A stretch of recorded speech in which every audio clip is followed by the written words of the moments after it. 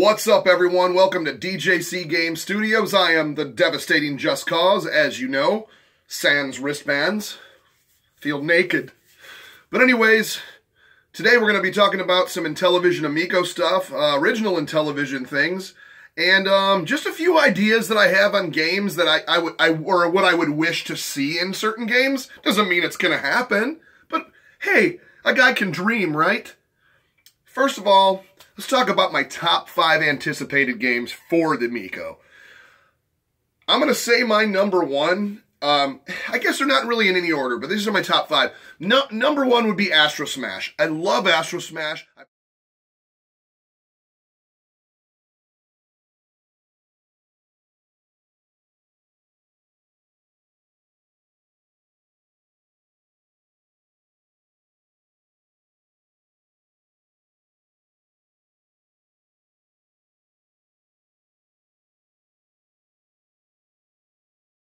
I remember watching my dad get to the 6th level for the first time. I'm like, it went to black, everything's going crazy. And then the UFO comes out, and the little twirlers are going, falling down like crazy.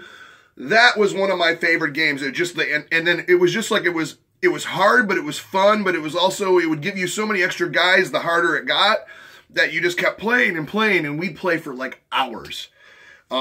So that was like just a lot of nostalgia and memories on that. And then when I packed up and moved to California, back in 99 all the way till 2005, 2006, something like that.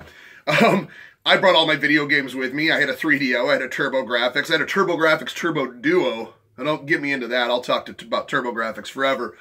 But I also had an Intellivision 2 and an original Intellivision and my original games. And my one buddy's like, dude, we got to hook up a second. This was before flat screen. So we're like, we got to hook up a second TV in the display. And I was like, yeah. So we were already on it. Went to a thrift store, picked up like another tube TV set. So I had 2 TVs in the one entertainment center. And so one we'd just game on, and the other, you know, people watch TV, because not everybody in the house that we shared of 5 different band dudes wanted to play video games, so we'd always have a separate one. But we'd pull out Burger Time, and me and my buddy Jason played Burger Time, and then we'd play Astro Smash, and it was just like, it's like it's never stopped. Like the Intellivision's always been in my life, from remembering playing with my dad. And I just remember him having friends over, and they'd all sit around, pull kitchen chairs around, put the Intellivision unit on a kitchen chair, and they'd all play golf. Because I think you could play up to 4 players in golf. I could be wrong, but you know, you pass your controller. Same with bowling. And so then after that, I moved back to Michigan. You know, about 6-7 years later. And the only thing I did not sell is my original Intellivision and all my games. I sold everything else because I needed money to pay rent and blah, blah, blah, blah, blah. Like, sold my Turbo Duo, it was worth so much. I think I got, like, next to, you know, at the time, no one cared. Now it's, like, collectible, you know. But I go back, and what happened is I turned in, and I think I mentioned this in another video, we had at my house, the house I grew up in, out in the garage, I had made this hangout. We had rolled out carpet on one half of this 2-car garage. All the old couches, because we were redoing our front room. So all the old couches. We had a dining room table, a fridge, a microwave. I ran cable to there. And then I did this giant sheet of drywall, framed it out and painted it. And we had a projector and surround sound. And what did we project on this gigantic, probably 100-inch screen or whatever? Intellivision, baseball, bowling, had tournaments, stuff like that. So it's constantly been since as a kid up till now in my life. So I love Intellivision. I'm very passionate about it. But yeah, going back to it, my first anticipated game is Astro Smash. And I love the way it's looking. I hope that somewhere in the levels that they can bring back the actual like little twirlers and make them look like almost like Star Wars kind of ships with that shading with like the metallic metal plates to make it, but make it actually look like that pixelated twirler. Oh, that would be amazing. Could you imagine? And then my next thing would be like that UFO, like the original pixelated UFO that kind of moves like this, to make it some sort of machine that actually did that and showed up in those later levels. If only. But let's get to number 2, and that would be Night Stalker.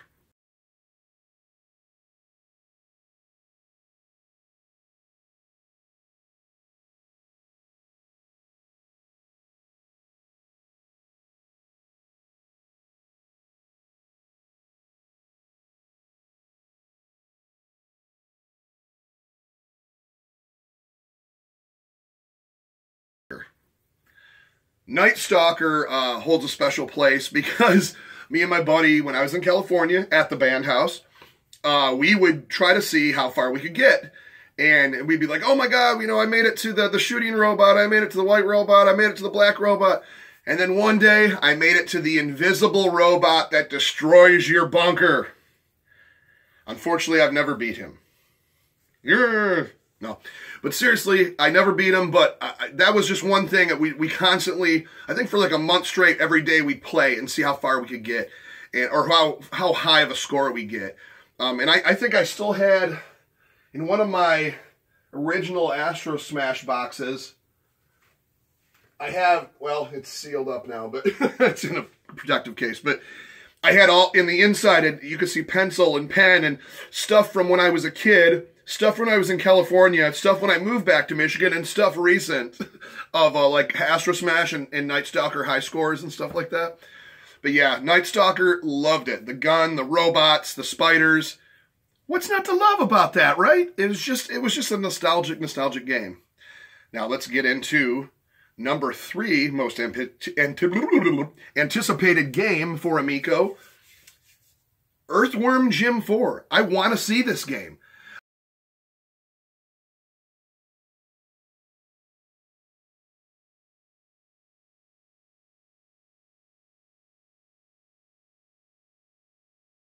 I know we saw like a little trial run of how it's going to be animated, but I am really excited. I love me a platformer, as you all know. I just love a good platformer. You bust through, you get some power-ups, you really get your arsenal built up, and then you take on a boss, defeat that, and go on to the next level. It's something satisfying about collecting things, powering up, and beating bosses. I love boss battles. So yeah, Earthworm Jim, I cannot wait to see that. It's just one of those kooky, funny games. Good music, good sound effects, and little voices. It's just hilarious, dude. And I cannot wait to see that. So that's my number 3. My number 4 is going to be AD&D or Cloudy Mountain.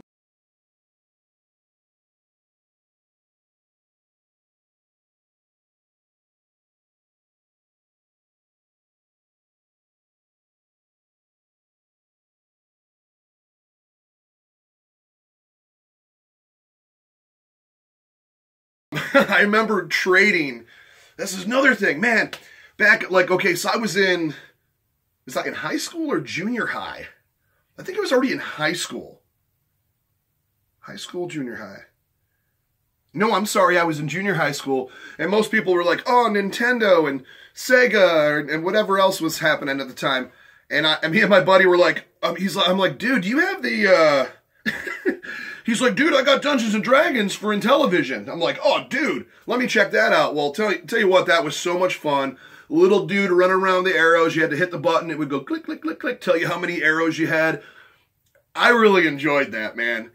I'm such a babbling person. Listen to me go right now. Anyways, yeah, so Cloudy Mountain, that is going to be my absolute number 4 right there.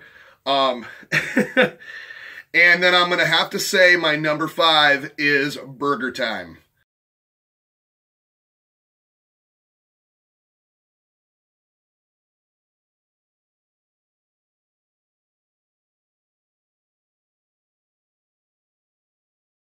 Burger Time, Burger Time, Burger Time. I love everything about that game. The Intellivision one was close to my heart because that's the one I always played.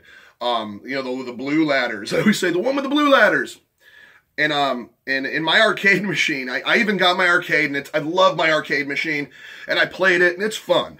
But something about the sound effects and how it is and how it looks and how it plays and even controls on the Intellivision, the original, that I just, to me, I just think it looks badass. I think it's fun, you know.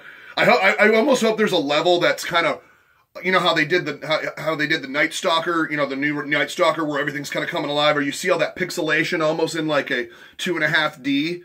I hope there's a level in Burger Time that goes back to this classic blue ladders, and then, you know, like the pickles are all big and pixelated. It kind of turns around, even if it's just for a level, to go to that classic screen, but make it kind of, I don't know, just something that I just think of in my crazy mind. But anyways, I think that's about all I have right now. So please like, please subscribe, because in my next video, we're going back to the future. Really? What, Chuck? Really a Back to the Future video right before New Year's? Yes.